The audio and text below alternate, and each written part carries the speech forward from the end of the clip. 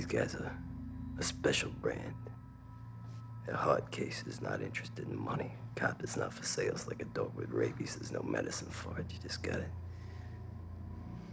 put them down.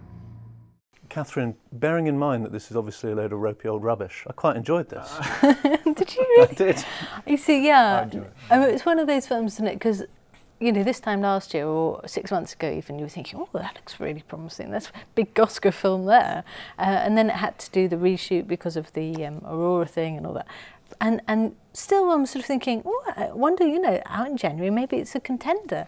And then you see it and you think, oh, yeah, really isn't, is it? I mean, it's really... It's really quite bad, surprisingly bad. And Sean Penn is, it's really bad, isn't it? And he's one of those... Sean Penn, we should point out, plays Mickey Cohen, yeah. the big Jewish gangster who's running LA. And it's a wildly over-the-top, almost grotesque performance. It's borderline, isn't it?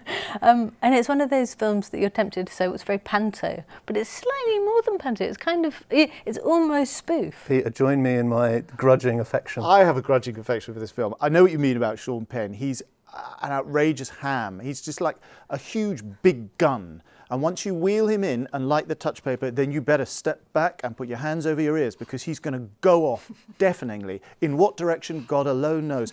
I've got a soft spot for him. I like his sort of hammy and mad performances. I quite enjoyed his hammy and mad performance as Mickey Cohen. And I know what you mean. There is a kind of Lieutenant Frank Drebin feel to this film. And some of the dialogue, the kind of spoof, pastiche 1940s dialogue, especially when Emma Stone says, well, I'm going to go and bend my elbow while you guys bend your ears. What the hell is she talking about? But it is quite enjoyable. It's very slick. It's very shallow. It's cut-price Untouchables, isn't it? It's very cut-price Untouchables. It's not really noir. I mean, you and I have referred to it as noir in various, but it's a world away from James Ellroy. I mean, James Ellroy had a serious sense of investigating police corruption and ambiguity. There's nothing like that here. We're saying that it's verging on parody, but the director's best-known film, of course, is Zombieland, which went for the whole parody style very successfully. What was he thinking of here, do you think, Catherine?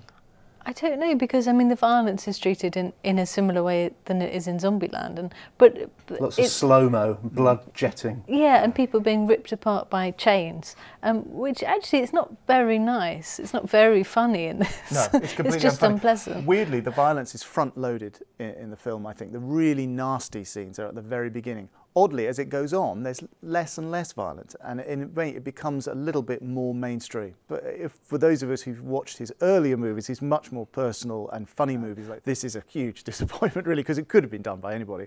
And it's a shame, because I'm a bit of a fan of Ruben Fleischer. Hey, we got a message from Mr. Cohen. Look, I don't. It just seems like the lady doesn't want to talk to you. What lady? She's just one of Mickey's pro skirts there, pal.